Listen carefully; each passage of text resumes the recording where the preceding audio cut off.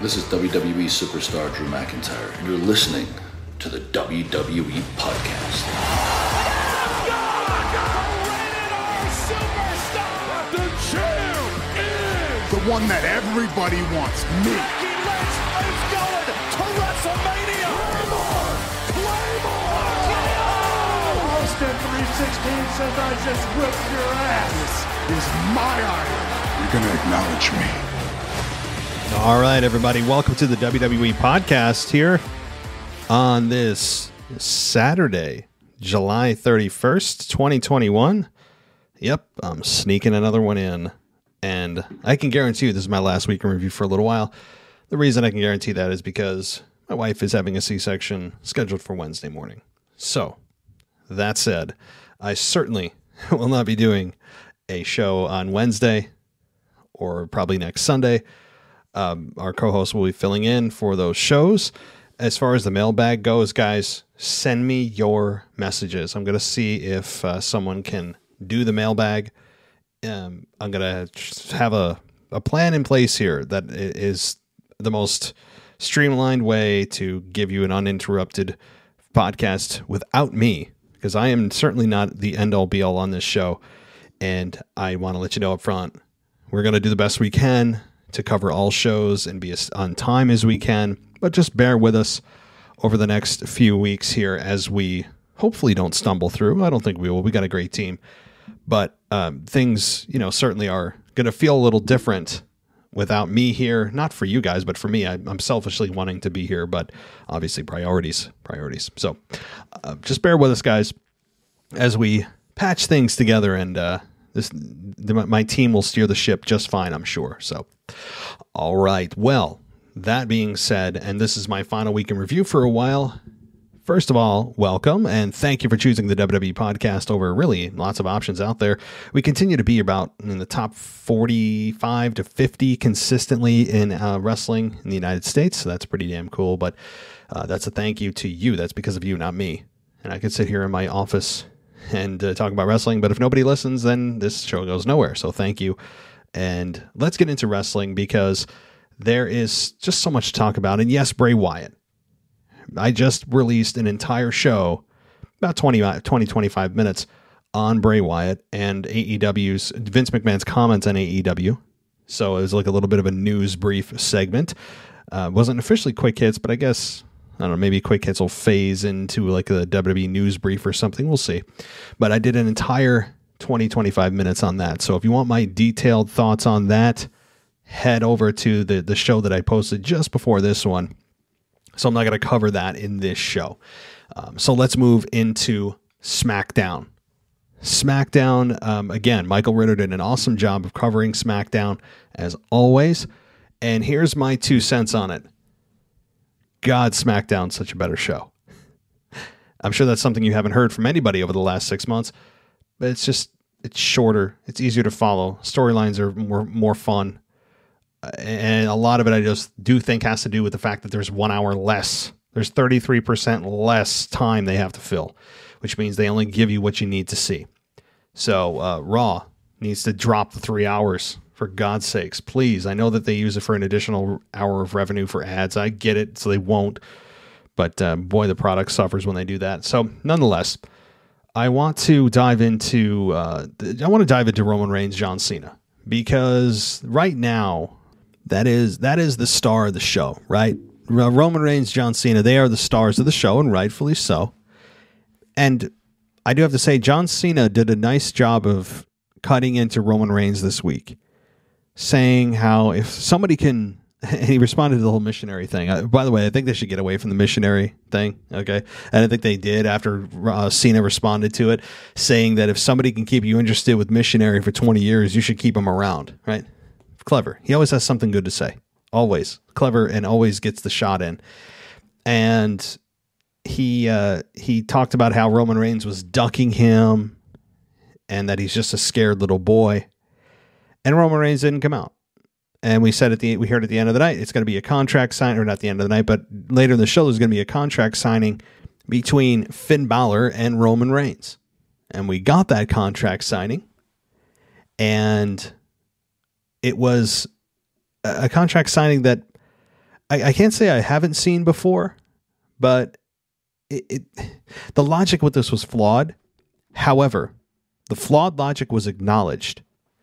And what I mean by that is we had Finn Balor about to sign the contract for SummerSlam. And we had, who was it?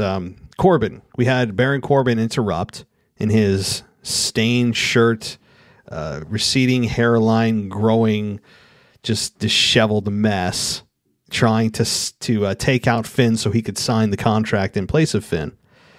And then John Cena arrives to take out Corbin again, and he did earlier in the night, and then he signed the contract himself.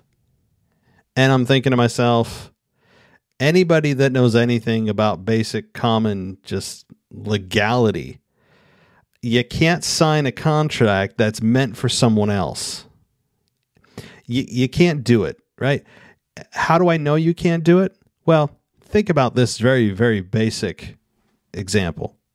Say Vince McMahon is offering a contract. They're in the boardroom, and he's offering a contract to John Cena for, I don't know, $2 million over a 2.5 year deal. And I busted in the boardroom, or you do. You kick the door down. And it's just as John Cena is about to sign it, you sign it. And all of a sudden, you get John Cena's spot and his money. I'm fairly sure that's not how it works, right? So, like, when you take this example and you apply it to, any other logic that exists anywhere in contracts, that document would be null and void. Just because someone else signs it doesn't mean that it automatically transfers all of the benefits or liabilities to that person that signed it when it wasn't for the intended person. So, again, I don't think I'm nitpicking. I don't think that I'm making this too far of a stretch to say that. That's not how things work, right? It also sets a terrible precedent for any contract signing moving forward ever. Because if this logic holds, then all someone has to do is steal the contract from whoever they want to take the spot of and sign their name. It's a terrible precedent to set. Terrible. Now, I'll give them this. They at least acknowledge the fact that, hey, is this legal? Can this happen? How does this happen? Paul Heyman brought it up. The announcers brought it up. And I'm like, okay, good. At least they're acknowledging the obvious. And we know that Roman Reigns wasn't going to voluntarily face John Cena until his hand was forced. I understand that. He's the heel. And he's trying to avoid the babyface. I get it. And I'm not complaining about that. But again, this kind of thing, even though it was acknowledged, and I appreciate the fact that it was acknowledged, and nobody appreciates acknowledgement, certainly more than Roman Reigns. But when you do something that is just so impossible from a legal standpoint, it's like, wait, what? I don't know. They acknowledged it, but then they didn't do anything with it. And then we have Adam Pearce going, well, it looks official to me. I'm thinking, did Adam Pearce attend law school that we don't know of? Is he an Esquire? What gives Adam Pearce the skill set to decide by a quick glance that, yep, looks good. I see Cena's name. So, he signed it. So, yep, looks good. No, that's not how things work, Adam. But it won't be explored. It won't be dug into any more than they did this week. I appreciate that they did, but the logic is fatally flawed. Not even just slightly or severely. I'm talking fatally. It shoots it dead. Again, anybody wants an example, just try to sign a contract that's someone else, that it's intended for someone else or another party, and sign it on their behalf, and then tell them, oh, well, I signed it before you, so it looks like I win. I get all the money. Yeah, I'm fairly sure that's not going to hold up in court. I'd just go out on a limb and say that, but whatever. It's pro wrestling logic. Fine. We're living in an alternate universe. It's not the worst thing I've seen. It just does set a terrible precedent moving forward, because now when you see somebody in a contract signing, men, women, whoever, you're going to say, well, why doesn't so-and-so just come down, steal the contract and sign it on their behalf, and they'll get into the match? It's a dangerous precedent that will never be explored again, and everyone will forget it, but I won't. And I'm sure you won't either, because you're smarter than the average fan listening to this show. Not that we're smarter than anybody else, but I think that those fans that listen to wrestling podcasts probably have a willingness to learn more about the business than the average fan. But anyway, that's my only complaint, is that massive logistic hole. Even though they tried to fill it and acknowledge it, just didn't work. But now it's official. Now we have Roman Reigns and John Cena at SummerSlam, as if there was any doubt. We do get it. We're not going to get a triple threat. I don't want a triple threat. It looks like Baron Corbin and Finn Balor are probably going to be in a match at SummerSlam, I would assume. And perhaps Finn ends up facing Roman Reigns in the September and October pay-per-view events to get him to Survivor Series, which, who knows what's going to happen at that point. And then The Rock shows up, and of course that program is scheduled to start, again, assumingly. These kinds of things can all just go up in smoke in an instant, right? I mean, but it's right now, apparently the plan is to have The Rock come in November and run a program from November to April, leading into WrestleMania, between the two having a match. So that said, I expect Finn Balor to return to the title picture as Roman's next opponent shortly after SummerSlam, after John Cena goes away and back to Hollywood and filming whatever movie he's filming, which is fine, right? We, as wrestling fans, I think we've kind of gotten used to people leaving us, big stars leaving us to just go to Hollywood. It's just one of those things. I don't think we feel betrayed anymore. The Rock was the first one to really do it, and it turned The Rock heel unintentionally. And then John Cena was burying The Rock for doing it, and then John Cena did it. So at this point, we all just go, well, it's going to happen, right? Like we know, and it's just par for the course, and you can't fault somebody for trying to make more money by not tearing your body up on a nightly basis and making a lot more money to do it. So you can't blame somebody for that.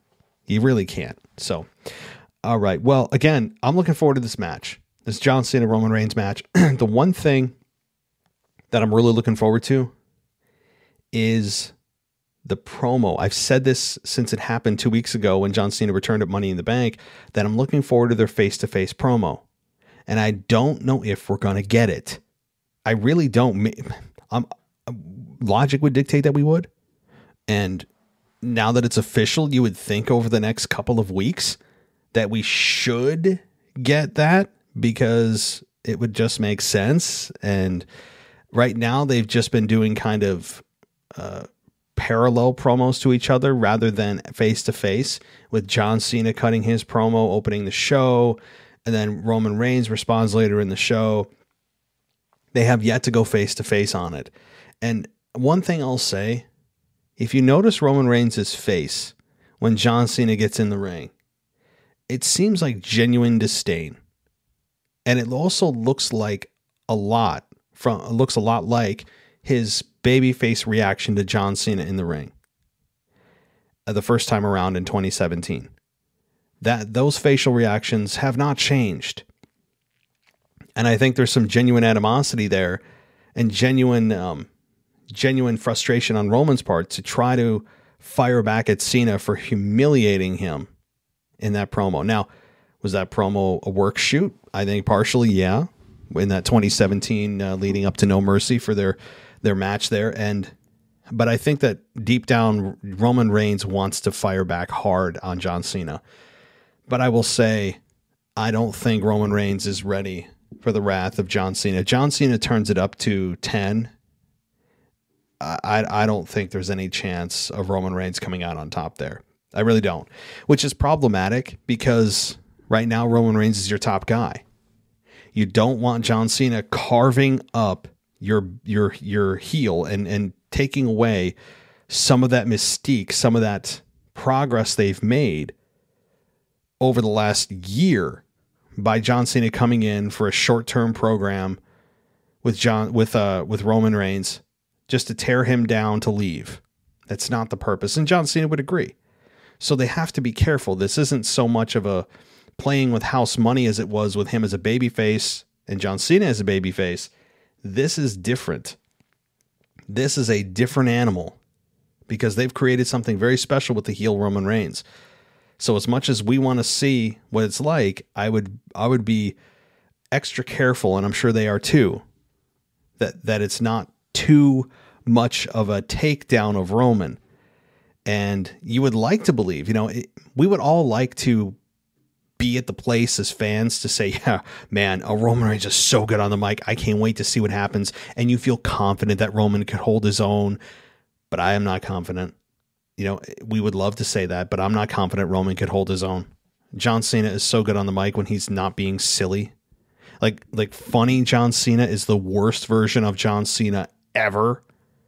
I don't like when John Cena is condescending. It's self-deprecating humor. I don't that, or when he's trying to be silly. Those are the worst parts of John Cena. But as bad as those parts are, when he turns it on into serious Cena, it is the best you'll see on a microphone. I'm sorry, it is. So the summer of Cena, as they're marketing it, right? It's the summer of Cena. It looks like John Cena is going to be at every show leading into the pay-per-view. So that's kind of cool. And we'll see if he shows up on Raw too. I have a feeling he probably won't because Roman Reigns isn't there. So what's he doing there? I wouldn't think so. But if they do the face-to-face, I think it's going to be a much more controlled interaction rather than the freedom they were given the last time to see, who's got what and where do they stand.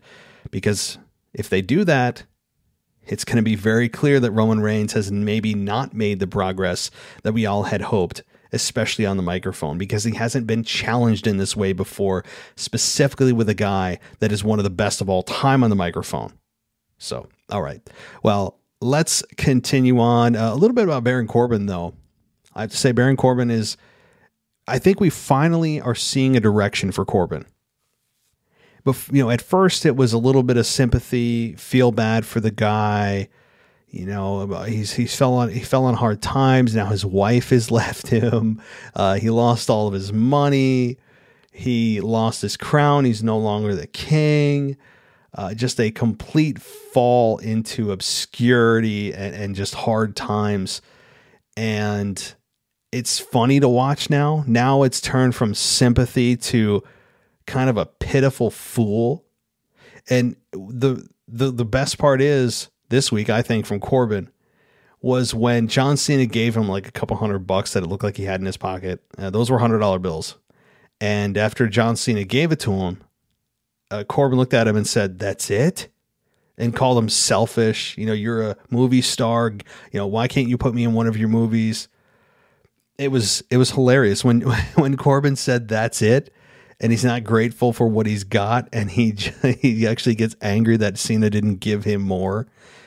That to me was funny, but it also told me the direction they're going with the character, that this is going to be a pitiful just annoyance, that he's going to be like the guy that if you're on your way to work and a homeless guy always stops you, right? The homeless guy's constantly stopping you, or the homeless guy that's at the same corner that we all know, right? Like maybe hanging around a mall where I am. It's at a mall and it's in the same spot. It's like they just make a living there, I guess. And at first you feel guilty, and maybe there's a part of you that's kind of like feels bad for the guy or girl. And then you're thinking to yourself, wait a minute. I've seen documentaries like this where people actually make more doing this than they did if they worked a full-time job, and they're just wearing baggy, ripped up clothes, and it's all an act and it's a scam, all this stuff. Like, I've seen documentaries on that, which makes you wonder about all the homeless people you see. Now, of course, I don't think everybody's like that, but it makes you kind of wonder, they're always hanging out here. There's a zillion jobs open right now. If you can't find work right now, I mean, you're just not trying. I'm sorry. You're not. There's work everywhere because people are sitting home collecting their unemployment checks as the federal government decides to just continue to dish them out, which, anyway, I'm going to get on off topic here. But my point is, you kind of feel the same way about the homeless person that you do about Baron Corbin, except now Baron Corbin has kind of shown his hand. in that he is looking for handouts. And when someone gives him something, instead of being grateful for it, he gets angry that it's not enough.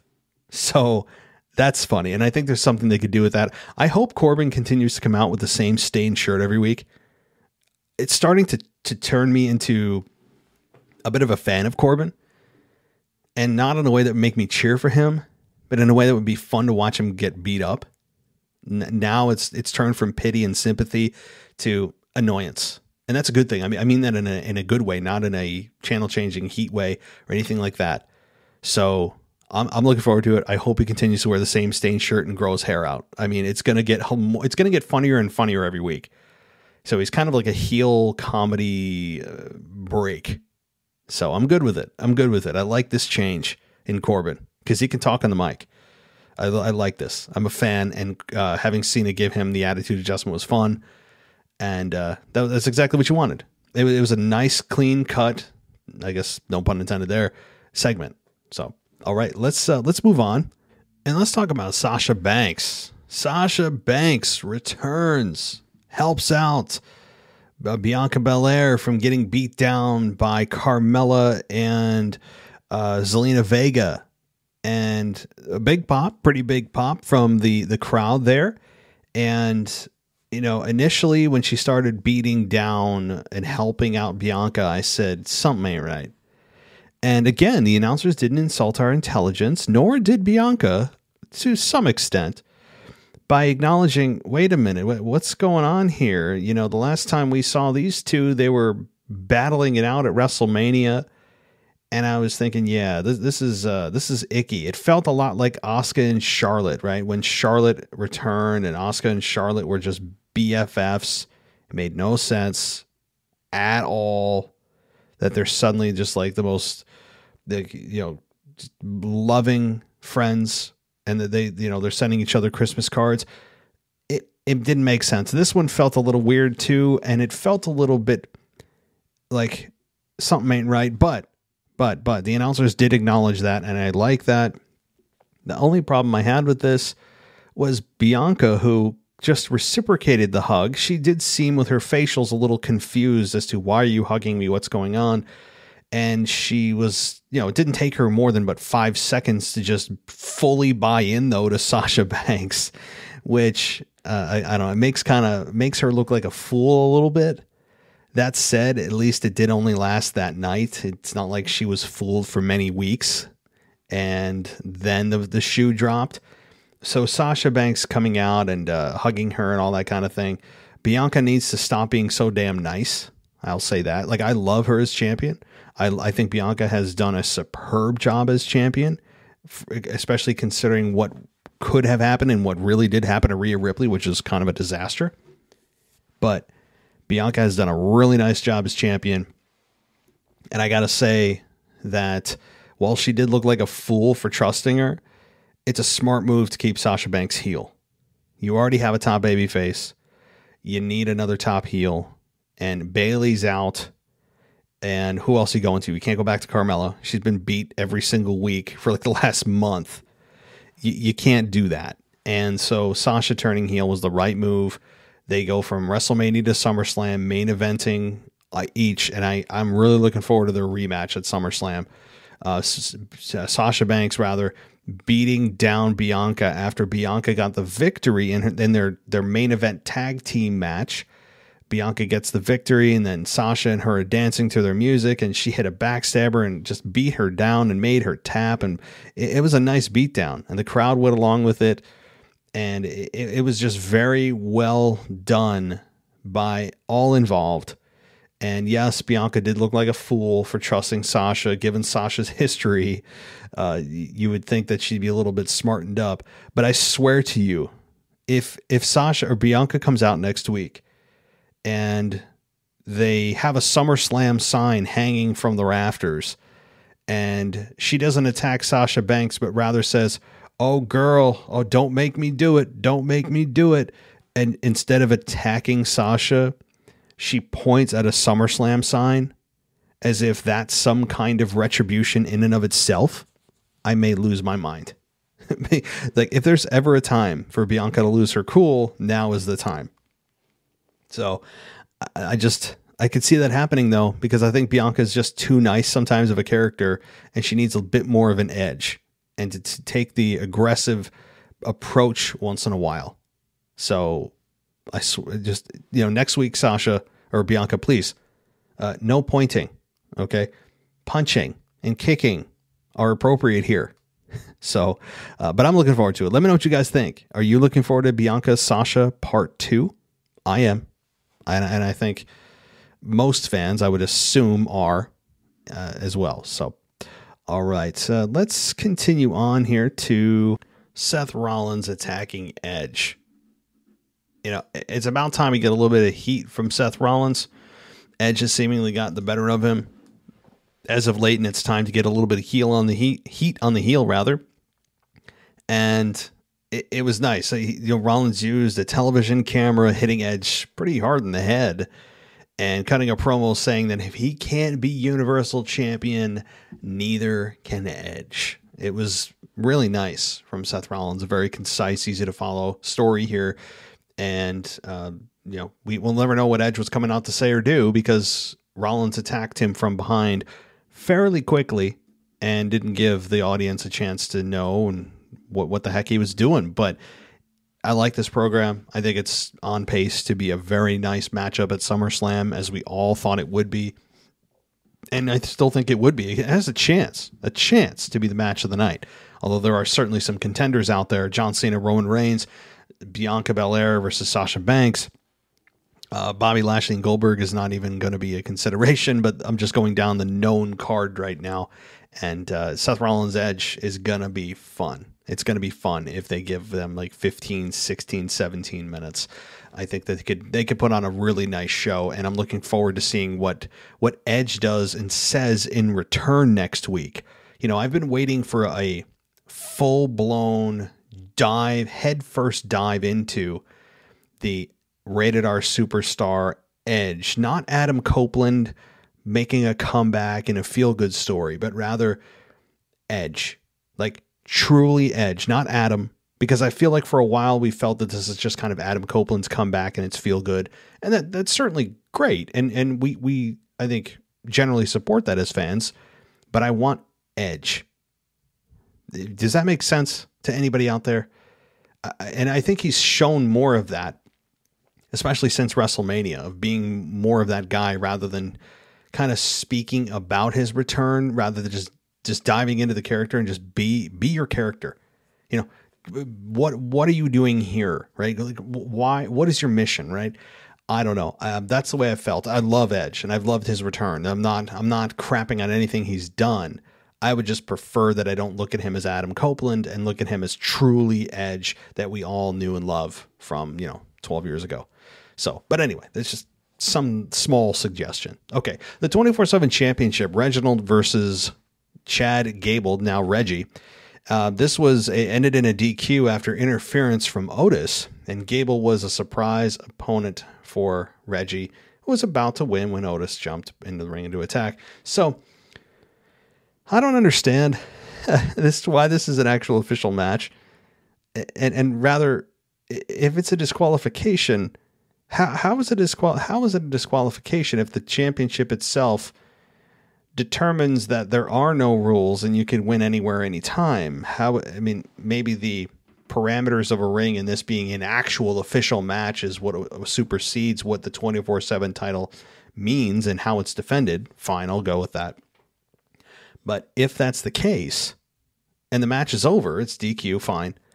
Why couldn't we have Reginald, or rather Chad Gable and Otis, go back after Reginald to capture the belt?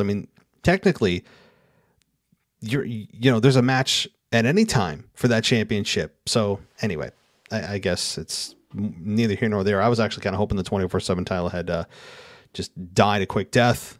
I was wrong, but I did like Otis. Otis doesn't say much, but when he does, you listen, and I love his facial expressions.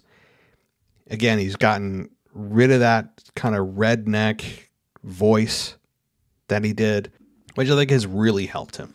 I think having Otis get rid of that voice and of course the beard and the shirts, everything else, and just make him a monster heel. It's going to be fun. I love the slow build of Otis. I think this is the best way to build him. And certainly this is going to be fun. So Big E, Cesaro, and Shinsuke Nakamura defeat Apollo Crews, Robert Roode, and Dolph Ziggler via pinfall after Nakamura hit Crews with a Kinshasa. I have no problem with Nakamura winning. I guess I have a problem with Apollo Crews being defined down seemingly over the last several weeks. He hasn't got a whole lot of mic time. And when he does get in the ring, he gets pinned or beaten pretty quickly. I'm not a fan of that because I love what Apollo Crews has, what they've done with his career, and credit to Apollo and Creative for really just overnight flipping his career on its head in a good way. So I don't like that Apollo Crews is getting the short end of the stick, so to speak, here. Nakamura getting the victory is fine, but we still have Cesaro, who's back in no man's land. You notice Cesaro's right back where he started before Roman Reigns? You guys notice that? Back to not being able to speak, good in-ring worker, and that's it. Like, that's where Cesaro has landed. I think we know his role now. Big E, you guys know how I feel about him. Great athlete, good look, but we still have the power of positivity in his entrance. I don't know how to make this any clearer, or how WWE officials and management and Vince doesn't see it himself. You can't be an offshoot. You need to carve your own damn path. Especially when you're running a gimmick that's been run into the ground for the last 7 years, seems like. Maybe not that long, but it just is too much. It's too much, and it's stunting the growth of Big E. It is. So, as far as Dolph Ziggler and Robert Roode go, I mean, you guys know what you're going to get from them. Good to very good matches. They don't say a whole lot other than Dolph Ziggler calling themselves the Dirty Dogs, and they end up being on the losing side of most matches. That's pretty much it. Jimmy Uso gets beat by Rey Mysterio with a crucifix because of Dominic coming in to push Mysterio, push his dad, and hold him with his feet to secure the victory, as the Usos had done in the previous 2 matches against them. So it's kind of tit for tat there. Rey Mysterio beats Jimmy Uso to their surprise, as Jimmy and Jay, if you've noticed, are slowly starting to move away from Roman Reigns. You notice that? They're on their own storyline. I understand that. That's good. They have their own storyline. They're the tag team champions, but they haven't done a whole lot with Roman over the last, few weeks. And I can see an argument on both sides for that being a good and bad thing. I would argue that at least we should see them together once a show, if it's backstage talking or whatever, just so we have that unity, because this is the bloodline. This is a big deal. It took a long time to get all 3 of these guys together. This is the true bloodline. They've actually labeled it as a bloodline, not just me calling it that by default, but rather it is actually marketed as such. So I'm thinking, hey, let's solidify this, because we're trying to sell merch, even though they're heels. You still sell merch. A lot of heels sell merch. I bet you Roman Reigns' head of the table shirts are up there. It's a good looking shirt, especially the white one. It's a good shirt. It really is. I actually thought about buying one. I'm not being facetious. I'm being for real. So, anyway. All right. What else happened? I think that might be it. It's 2-hour shows go quick, don't they?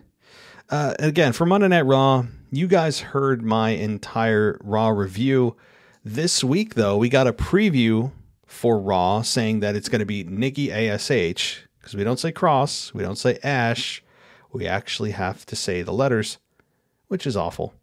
But we do get a rematch between the two in a no disqualification Women's Championship Contenders match. Like, what is that exactly? We still have not been told what a contenders match is. Is it a number 1 contenders? Is it you just get to qualify to be in a pre-selected group of people that can challenge for the championship? Like, what exactly is a contenders match? Why aren't they explaining it? It's mind-boggling. But whatever that is, that's what's going on. Whatever the hell kind of match that is, that's what Nikki ASH and Charlotte are having on Monday night. So, but we did get Nikki getting her ass beat by Charlotte on Raw, which was so awesome and fun to watch. Just so cool. So good. So good. So good. But what else happened? Damian Priest defeated Sheamus via pinfall. We got AJ and Omos defeating the Viking Raiders. We got Drew McIntyre defeating Veer via disqualification, which was the most bizarre disqualification of all time. Having Veer get disqualified and having McIntyre win after Veer brought in the chair.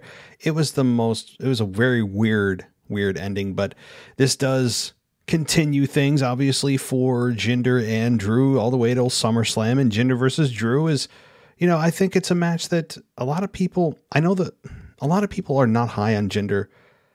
And I've said this with my co-hosts that, and a lot of them aren't high on Jinder either. And I understand why, but he's a great foreign heel. And I don't mean that great as in he's a great performer all around. I think he just plays the role of being that obnoxious foreign invader very well. And yes, Drew is foreign himself, but he doesn't wear it on his shoulder, so to speak, in a way that makes it obnoxious, whereas Jinder does, and he's got the facials of a heel. The way he smiles and sneers probably does it too much, but it's tailored to a heel and for that role. So I think that Jinder is good in his role. I really do. Do I think he should be main event level? No, I don't. Not at this point. So those people are thinking, what are you talking about, Jinder? No. I'm not advocating for him to be champion. I'm just saying in a time when there's a lack of heels and top baby faces, let's give somebody another opportunity here. It's been a while since the whole Randy Orton debacle and he was champion for 6 months. It's been a while since that. So I'm willing to let this play out and see if Jinder can rise to the occasion and further his career, because I'm all for top heels. I love top heels because they make the baby faces that much better. So I'm looking forward to the match at SummerSlam, and I want to see Jinder get his ass kicked. That's how you know mission accomplished. And I want to see the aggressiveness and the evolution of Jinder. Of Drew continue, because it seems like he's on some kind of evolution here of more aggressive, more edgy. So, alrighty, let's see what else happened that I can expand upon. Of course, we got Karrion Kross defeating Keith Lee with the cross jacket. Mansoor and Mustafa Ali defeating Mason T-Bar. Or as Amanda would say, Bebop and Rocksteady. John Morrison defeats Riddle via pinfall after hitting Starship Pain. And, Riddle, I do miss Randy Orton now. I gotta say, I miss Randy Orton. It's time to bring him back into the fold if he's not injured. Now, if he's injured, obviously our hands are tied, and that's a different story. But if it's just to keep him off, why? I think Riddle and Randy Orton were cooking up some good food there, so to speak, and I think that them with their merchandise and everything that was, I think, on track to probably start selling a lot, got cut short. I hope it's due to an injury, because at this point, the storyline's begging Randy Orton to come back. It's been, 6 weeks? Maybe more? So hopefully they can bring him back sooner than later. Let's see here. I think that pretty much rounds out. I mean, we had Damian Priest defeat Sheamus after hitting Reckoning. Damian Priest, it was a clean victory, beating Sheamus. That was a bit surprising. But if they're trying to get contenders for championships, I would argue that it's probably the days of Sheamus being United States champion are very, very numbered right now. Very numbered. So, alrighty. Let's see. I think that pretty much sums it up. And we have, of course, I'll end it with Goldberg and Lashley. I mean, this coming week, we're going to have Goldberg come back and respond to the non-response of Bobby Lashley. I would assume that it's going to be just like the SmackDown, where the heel's avoiding the returning babyface legend, and then eventually their hand is forced in some form or fashion. Their arm's going to be twisted, so to speak, and that individual will be forced to face, Bobby Lashley in this case will be forced to face Goldberg one way or the other. And nobody's looking forward to this. Those of you who are in attendance, please don't cheer to cheer because you're back and everything's great. I'm encouraging boos for Goldberg. And if you're going to Vegas for SummerSlam, please boo. I want to see what WWE does with a house full of 60,000 people booing out Goldberg. I want to see what they do. How are we not booing Goldberg at this point? Can anyone give me a logical reason why Goldberg at this stage in his career should be cheered? Can anyone do that? Because I've got about 100 reasons that Goldberg should not be cheered. And a couple of them are he was never a WWE legend, by the way. He was a WCW legend. His moveset is extremely limited. He's going to limit the opponent he has in the ring, no matter how good they are, because he's limited himself. You know it's going to be finisher heavy match right from the get-go. He's going to go for a spear. You know that it's going to be, again, a short match under 5 minutes. And that's terrible for a talent like Bobby Lashley, who's being handcuffed by the limitations of Goldberg. And you have a guy coming back at 54 that feels entitled. Again, the character, not the man. He's just doing what he's told. But you have Goldberg coming back at this stage and just assuming he should get a championship match. Why? How many times has he done this? What exactly has he done to earn a championship match? The answer is nothing. So until somebody gives me a reason to cheer for Goldberg other than cool entrance music, cool entrance, and he can make crazy facial expressions and he's super intense, I have yet to hear a coherent argument for cheering for Goldberg. And I just don't understand the logic behind people in attendance cheering for him. Is it because he's a legend and you haven't been to a wrestling event in like 2 years because of COVID or whatnot, and you're just excited to be there because you know it's a special occasion and Goldberg is, not going to be doing too many more matches? Like, what is the appeal? What is the appeal? Is it a Pavlovian response where we just hear Goldberg's music and we just cheer because that's what we used to do? People aren't thinking logically with this. And every time I hear a crowd, they disappoint me. They disappoint the hell out of me. I can see Goldberg opening the show for Monday Night Raw just so that it's a fresh crowd. You're the first one out. You're more likely to be cheered if you're the first one out, even if you're a heel. So if they were smart and they're trying to mitigate any potential heel response and boos, they'll put Goldberg out there first. We'll see if that happens. That's my guess as he opens Raw. But that said, if people were using their noodles, they'd be saying, wait a minute, why are we cheering this guy again over Bobby Lashley, a guy that's been here day in, day out for several years, took a break from WWE, but was here and has been here for a lot of time, and a guy that never got an opportunity at the championship, or at least won it, and it's been a long grind for Bobby Lashley. And we're going to cheer for a guy that was part of WCW, a guy that was just super intense, and he was a big star. There's no question. I'm not downplaying his impact. It's just a different time. This isn't 1998 anymore. So whatever. All right. Well, that concludes my weekend review, everybody, and probably concludes it for some time as things are about to get crazy for me, but hopefully for you, it's really an uninterrupted experience the next few weeks with our co-hosts taking control and just filling in for me as I deal with my new edition. All good stuff. But we're going to have Anthony DeMarco will be covering the weekend review, so that'll be a fun time, I'm sure. So until then, guys, I don't know the next time. I don't think I'll be able to do the Raw review this week. I don't think I will, given it'll be the night before we go to the hospital. It may be chaotic. If I do it Monday night, that's the only chance I have. So perhaps I do it Monday night. That said, I'd have to stay up until after Raw, and then probably not.